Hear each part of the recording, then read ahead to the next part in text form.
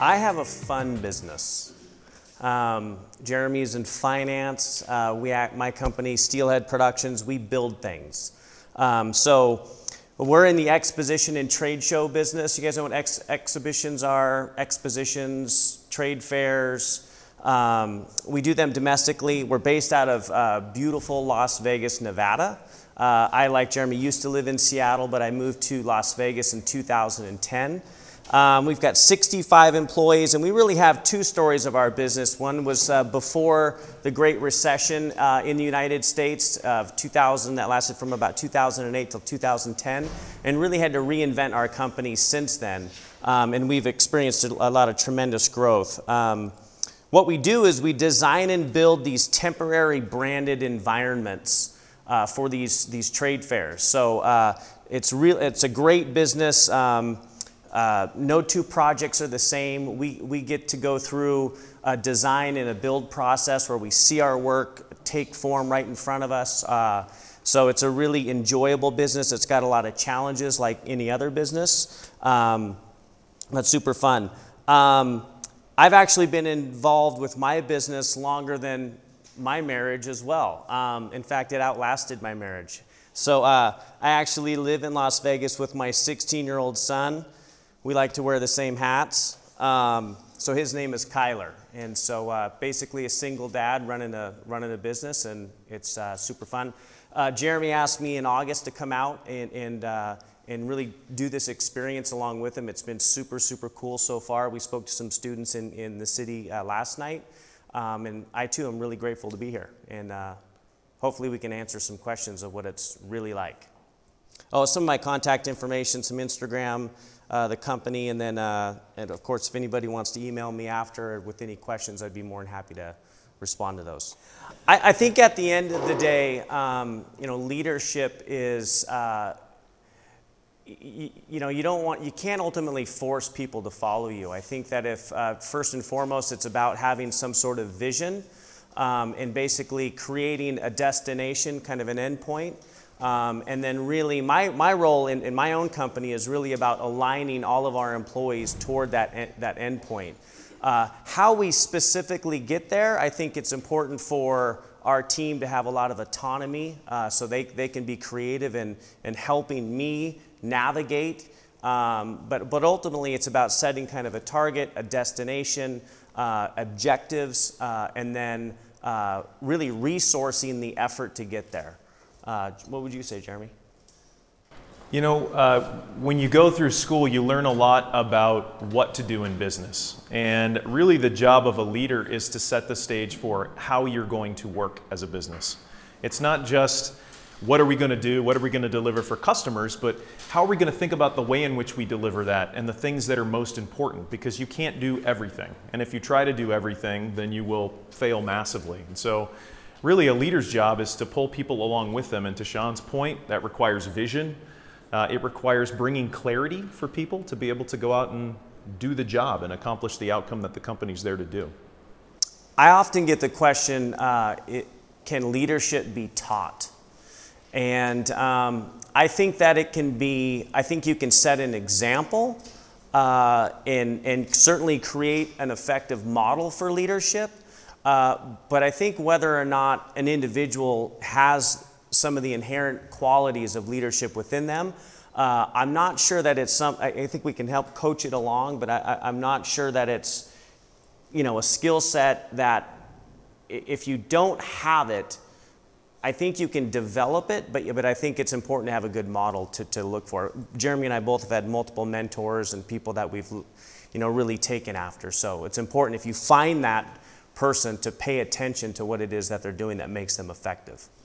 When I think of the word culture, I think of how we work, what's important to us. So we have had many people over the years that we have hired and brought into our business, and they've been really capable in terms of what they can do, how much work they can produce, and really destructive in terms of how they operate within the company because they didn't share our values about how we work and what's important to us, how we think about our customers, how we think about the product we deliver.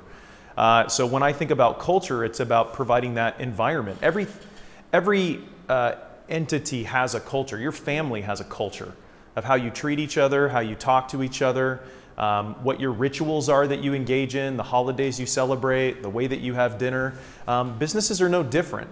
It's all those sort of rules around how that operates. And as a business, you can either be intentional about that in terms of creating that system to support who you want to be, or you can just let it take on a life of its own. And we found over the years that spending time being intentional about what that culture is that we want to create has been really helpful for getting a lot of people aligned and moving in the same direction. Yeah, I think it's one of the things that people on a team want to have consistency out of their leadership.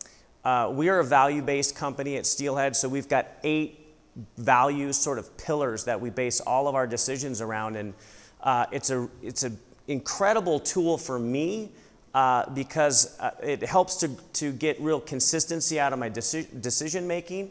I think it helps the employees because they understand the way with which we work, some of our characteristics, and as Jeremy even said, some of our rituals and things like that. So it's in the last, I would say, 15 to 20 years in Western business, culture really became a real buzzword, and people were, creating, purposes and mission statements, so on and so forth. But I think that when it's really, really practiced and it's true and it's honest, there's a lot of companies, and Jeremy and I can attest to this. We've seen companies think, well, I've got to have values, so they'll write some words on a big placard and say those are our values. But living your values is different than having them just written on the board. We use a thing at Steelhead to grade one another. We do peer reviews. So our review process is not done by management, it's done by other employees. And we have a chart which is believer on one axis and achiever on the other axis. And we're ultimately looking for high achievers and high believers. A believer are people who continually push and advance the culture forward. And then, of course, achiever is how effective they are at their tasks and their jobs. So they're equally as important. One of the most common things I see, and this is true in the US, is that there are a lot of people who, when they think about getting into business, they think it's all about having the next big idea or the next big product. And so they look out there in the market and they see what Instagram has done or what Facebook has done, and they say, I'm going to go build that app or that thing that does something similar. And almost inevitably, those businesses fail because once you're copying what somebody else has done, it's already too late. What we've seen is the companies that are the most successful are the ones who get clear about who their customer is. Who's the person who is going to buy from me and why? And they build their entire strategy around that. And I know you can speak a lot to that because you guys use a value proposition model in terms of how they operate, which is building their entire business model and proposition around understanding your customer, what they value, what causes them pain, and then how to direct that into what products you're going to build. I mean, everybody here knows who Steve Jobs is, right? So there's a lot written about Steve Jobs that suggests that he's responsible for inventing a lot of products that we didn't need or we didn't know we needed and whatnot. Have you guys seen that movie that's called Steve Jobs? There's a scene in there at the end of the movie where he's on the parking lot, the top of a parking garage with his daughter, and she's got a Walkman on. And as she reaches for her car, he says, I'm going to put 500 songs in your pocket. And he goes, you know what, I'm going to put 1,000 songs in your pocket. And he says something to the effect of, you carry around a brick that plays music, and it's not acceptable, or something like that. Well, I would really argue that he was actually doing what Jeremy just suggested, is he always had a customer in mind. It was so innovative that it seemed like, well, what do we need an iPad or a tablet for? But I really think he had an understanding that people love music, but they wanted portability. They wanted all of these things, and from that, the iPod was developed. So, and we're members of an organization called Entrepreneurs Organization, and it's a global organization, but we're members in stateside chapters, and it's amazing. To your question there, Josh, in terms of how many business owners just don't understand the fundamental differences between an objective, a strategy, and then tactics, in terms of what are the differences between those things. So it's amazing. I mean, I'm in a 10-member group, and we'll engage in discussions all the time where it becomes pretty clear that there is no strategy. We have a difficult time getting down to the objective. So it's something that we have to constantly practice. Does anybody know? Do you guys know who Henry Ford is? So he's the guy who started the Ford Motor Company. He had a really famous quote, and he said, "If I had asked people what they wanted, they would have said a faster horse." And obviously he was the guy who invented the mass-produced car. And so one of the common things that we have experienced over and over where we have struggled as a business is in solving the wrong problem. So if you think about a doctor, when someone comes into the doctor, they come into the doctor with symptoms. My nose is runny, I have a headache, my stomach hurts, and then the doctor tries to diagnose what may be the underlying illness that's there. In business, what happens, because you're always so busy with all the things that are happening that you're reacting to, is that it can become really easy to spend your time solving the symptoms and say, oh, you have a runny nose, let's solve that runny nose problem, instead of taking a step back and saying, why is your nose runny? Is it because you're allergic to dogs? Is it because you have a cold? Is it because you just came down from Shambhalak and your ears have been depressurized? I mean, whatever the reason is, if you understand what the core issue is, what the real problem is, and you go about solving that, then you'll solve the runny noses forever, as opposed to solving the runny nose for now until one other thing changes and then it comes back again. I think that's something that Jeremy and I face on a daily basis is just that. You know, if we're both the leaders of our organizations and kind of the doctors of the organization, we're faced a lot of times with employees or customers coming at us with problems, and a lot of times those are symptomatic of something deeper. And if we just react to the problem, which sometimes is what people want, and they want a quick answer, and we have to be a little bit more patient and diligent in that diagnosis, which requires some patience. Yeah, so I live by this concept of, well, this question kind of came up last night in terms of how much planning is too much planning. If you consider that planning is based on a number of assumptions. So what happens when the first of your assumptions is off target? Do you scrap the rest of your plan, right? So where's the balance between a plan that is flexible enough and has enough speed? So if you can imagine two ships, old warships, right? Their main artillery or battle weapon was a cannon, but the cannonballs were a limited resource. So rather than just fire at a ship and be completely off target, what they would do is they would calibrate their distance with bullets. So this is a terminology we use often in my own company, which is called bullets, first bullets, then cannonballs. And so what we're trying to do is get enough of the framework of the plan kind of outlined and then start testing it really quickly. And then Jeremy's got some tech examples too, where this philosophy of rapid testing, and then you get the feedback and then you make continuous adjustments. We did an exercise last night with some of the students where they had to deploy a strategy and build something, and it was very interesting to see some of the students jumped right in and just started building things. A couple of other groups committed a lot of time to paper, and it was a plan on paper, and they were really in love with that plan on paper, but they were befuddled the moment their structure didn't stand up. They didn't allow enough time to change their tactics. Is anyone here a student in computer science or technology? No, not one.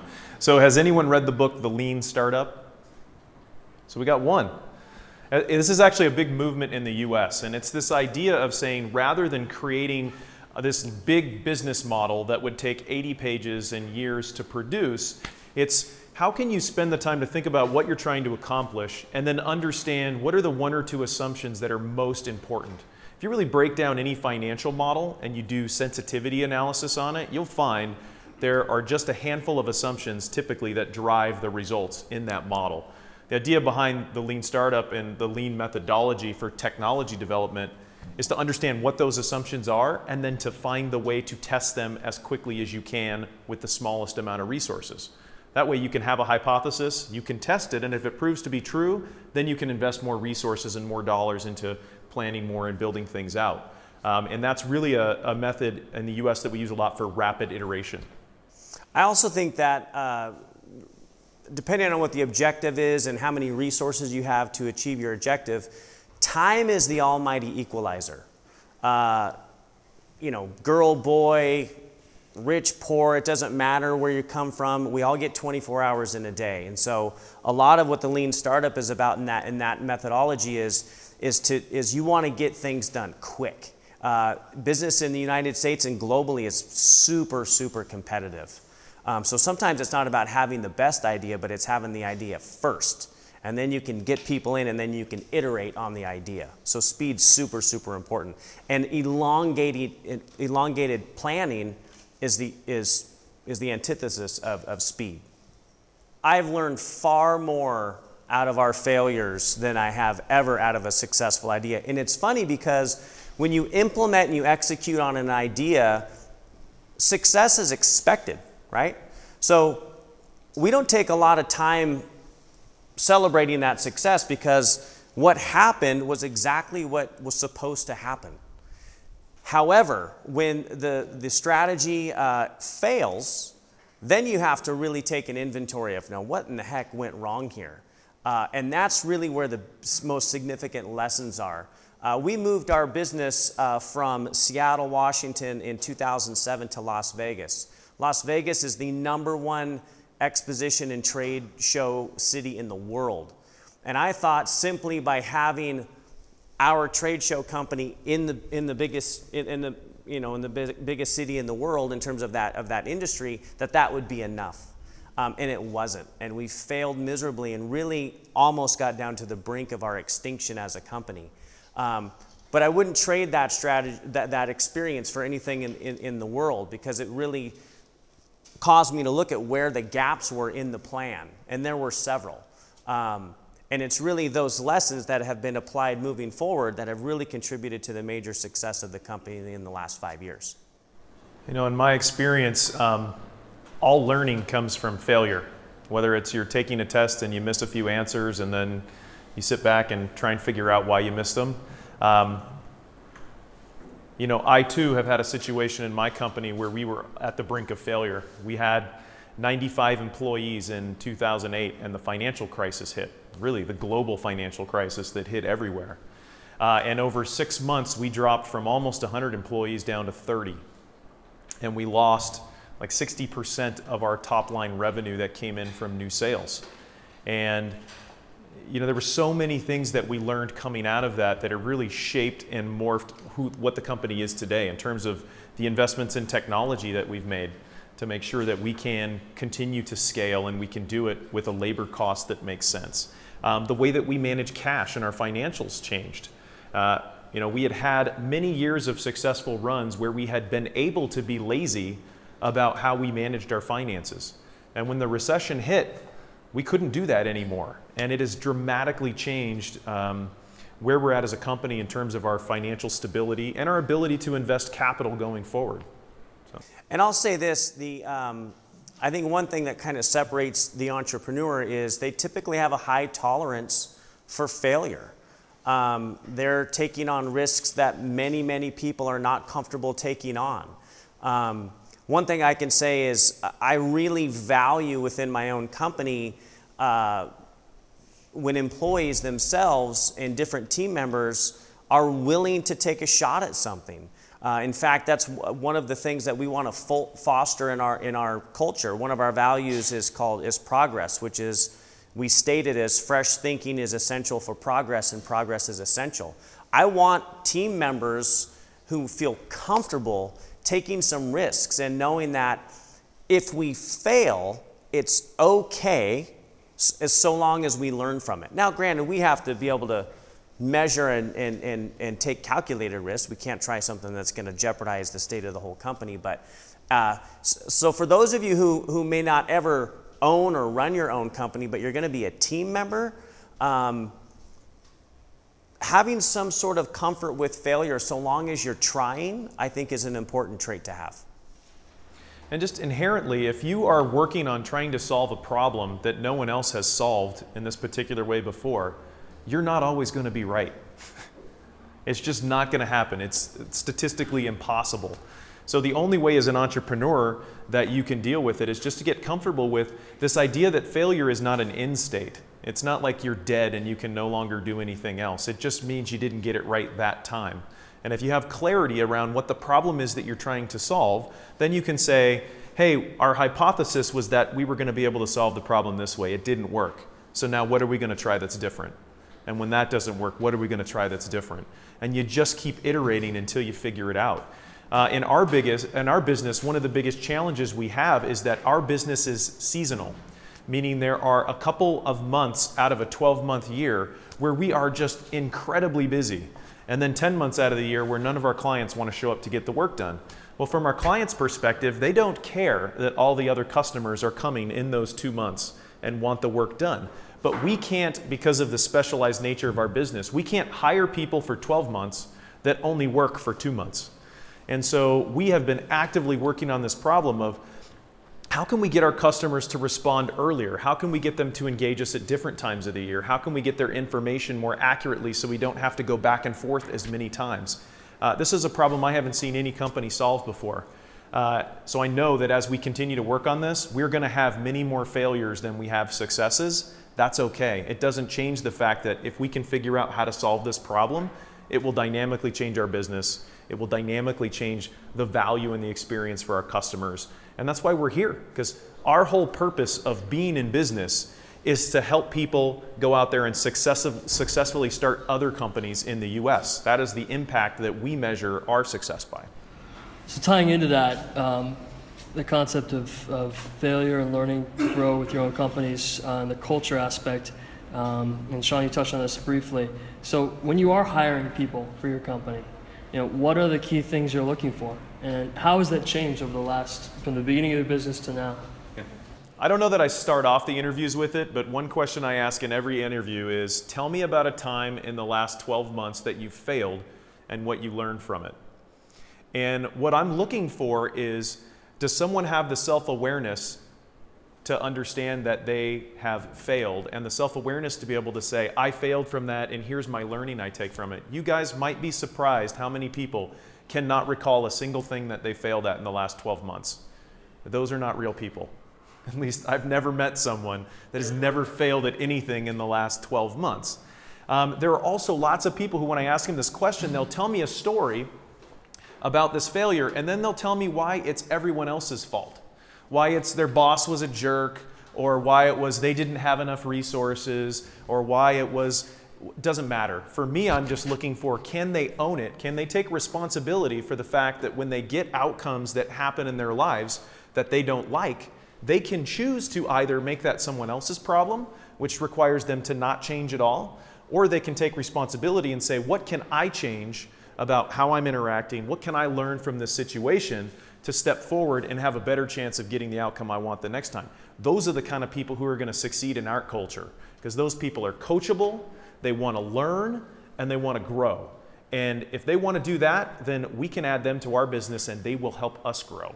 But the people who want to make it everyone else's fault, they give me a headache, they make my heart hurt, then I spend all my time having to deal with people issues instead of solving really great problems that are going to help our customers. We spend a lot more time interviewing and filtering for people to come into our company. When we first started, we would take anyone that didn't seem like a jerk when they came in. Like, if you can do the job and you're not a mean person, then yeah, we're going to give you a job, because we needed people to come in and do it. And over the years, what we found that there were certain kinds of people who would succeed in our company and certain types of people who would fail. And so now we make every employee who comes through or every potential employee who comes through our system, we make them take a test that helps us understand what their behavioral wiring is. And we actually profile each of the roles in our company to that. Because if you need someone, let's say in finance, who's really detail oriented, and you find somebody who you really like and is really gregarious and they're not good at details, they're going to fail in that particular role. So we assess things that way. We assess it from a cultural standpoint. What we found is that the cost of turnover for us on an average employee, so an average employee in the US for us probably makes $40,000. And the cost of turnover for someone in a role like that is about $15,000 to $20,000. It's a huge number. It's a huge amount of what you pay someone if you get that wrong. And I can't tell you that we never get it wrong, but we continue to refine our process so that we let fewer and fewer people into our system that aren't good fits.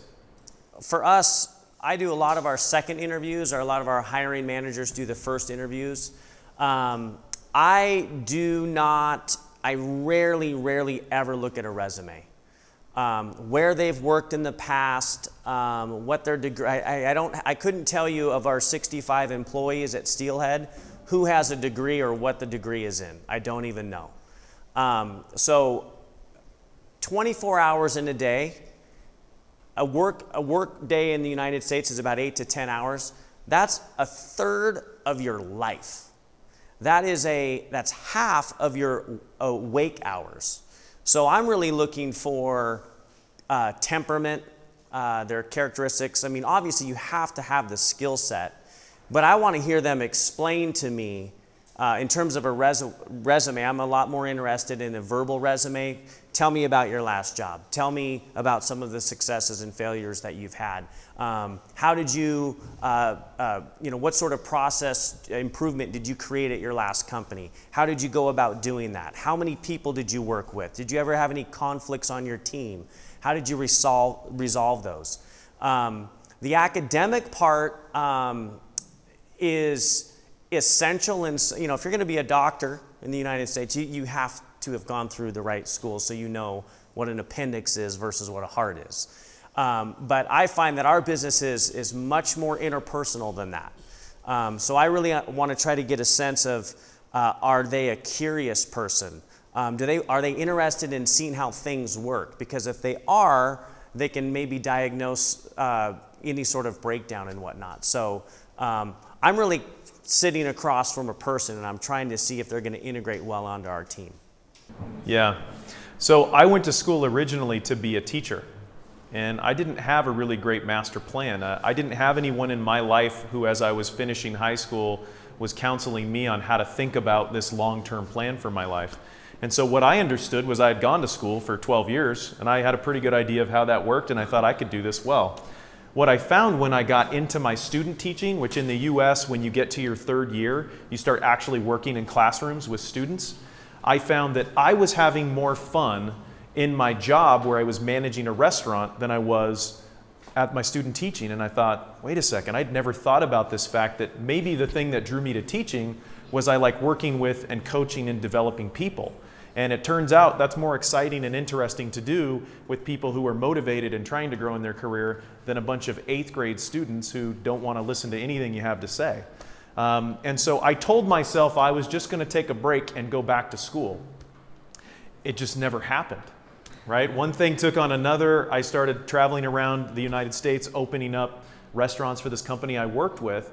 And then I got an opportunity to get into real estate. And so it was like all these dominoes happened in my life where I just sort of fell into things until I found the one thing where I said, oh, that makes sense. And I always tell young people when they ask, well, how should I think about planning for my life? I said, I don't know. But I get a lot of value when thinking about how venture capital works in the United States. So venture capital, is anyone familiar with venture capital? Like how in the United States there are wealthy individuals who then fund these startup companies. So things like Facebook and Uber and other things that you might recognize are all foundationally started by these types of investors. And their philosophy is they look to invest in 10 companies, and they know that 8 of those companies are going to fail miserably. And that one of those companies is going to be okay, and then one of those companies is probably going to be really, really great, and that's how they work. And I think about when I was young, sometimes it's good to try a bunch of different things, because in trying some stuff, you're going to find, I think, what things don't suit you, what you really like, and that'll give you more clarity on where you really want to make a difference in the world, what you really want to do. Is anybody here in the middle of their studies and they're kind of questioning if they're doing the right, if they're studying the right thing? Yeah, just 2. How many of you would never raise your hand even if you were? I mean, I think that's the thing too, is really experiencing different things. I I love the totality of business. I love the marketing thing. I love inventory management and logistics, and the idea that winning and being exceptional at any one of those, or hopefully all of those things. So I've got like but I also kind of have attention deficit syndrome, where I'm curious, and then I get bored and I want to go over here and do something else. So business is a very suitable thing for me. I have a natural curiosity, and then I love details. And so I think for me, if I were in one thing every day, I would just get bored. So entrepreneurship is a natural fit for me. And then of course I ultimately just love being around people and leading people and collaborating and talking about ideas, and I just think it's fun. I mean, I don't really feel like I go to work, you know, sometimes I don't go to work. Take the day off. Yeah, I mean, I think, again, my role in my company is really alignment. And the thing is our employees are working for money, and they have a life. And I want them to be fulfilled with what it is that they're doing at Steelhead. And if they're not, then what I always say is it's not a prison. I mean, it's a volunteer system, right? And so, on the other hand, we have expectations. And so it's a matter of being really, really clear about where we are against the expectations. But it's not always, you know, kumbaya. It's not always easy. Can I tell a funny story? Yeah. So my favorite insane employee story is so for our clients, we obviously have to get credit card information because we have to charge them for these things. And so one day we're in a sales meeting, and the receptionist comes in and she says, the city police are here to meet with you. I don't know if that's ever happened to any of you guys, but when they say the police is here to meet for you, it's not exciting. So we walk out there, and they said, do you have an employee named blank? Well, yeah, they're actually in the room there with us that we just came out of. And they're like, well, they came in yesterday to a jewelry store with a credit card number written on a piece of paper and tried to buy a $20,000 diamond ring. At which point, we walked back into the sales room, asked everyone to leave except for that gentleman, and said, guess what, today's your last day. Those things happen in business. And, you know, to Sean's point, you spend so much time at work that we've gotten much more deliberate over the years to make sure we're doing a good job of filtering out the kind of people who are going to make decisions like that, and then moving on quickly when something does happen. So I had an interesting situation. So I came on as the first salesperson of a business that had just started. It was about a year and a half old. And just after 9/11, our industry shrunk by about 45%. And the company owed me some commissions, about $20,000 that they couldn't pay me. So I exchanged that for equity in the company. I said, that's fine, you don't need to pay me the commission, but I want 15% of the company. And then 2 years later, I started to run the company, and then created the value that I needed to then buy the company. So I did not start Steelhead, but I took it over. And I don't know if I would have started it. I mean, I ask myself that all the time. Would I, like Jeremy said, if someone said, oh yeah, this is the plan, start it. I don't know that I would have. But I had, even though my role was in sales, I was curious about the whole thing. And so quickly had my hands in all sorts of places, and to where the owner says, well, you might want to just run this. So my story is a little bit different in that I did start the company, and I ended up getting into real estate after I was managing and opening restaurants. And I started to do that on my own, do some real estate development and some investment. And I was working with a friend of mine on a couple of projects, and we met with some attorneys as part of that real estate project, and we were looking to raise some money from that project, and they said, have you thought about using pension funds to fund this project? And we said, what are you talking about? You can't even do that. And they said, well, yes, you can.